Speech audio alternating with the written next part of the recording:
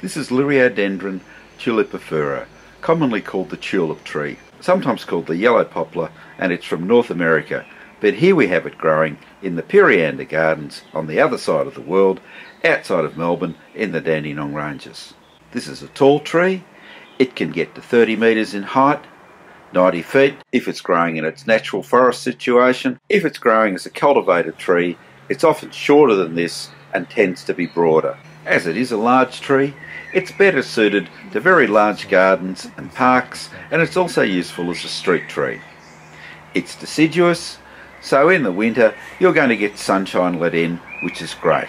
The leaves are a mid-green and shaped a little bit like maple leaves with the top cut off, and it's the flowers that are shaped like tulips that are the star attraction in late spring into early summer.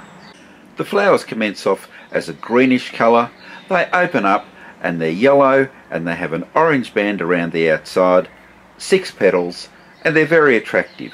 Sort of cup-shaped more than tulip-shaped in our opinion, and they do point upwards. There are 2 forms of the tree, this broad-spreading type and a fastigate form, or if you like, a more upright, narrow form. It's from the eastern seaboard of the United States, but it grows right up through into Canada. The timber is quite dense and it has been used for furniture making over the years. So that's it, the tulip tree.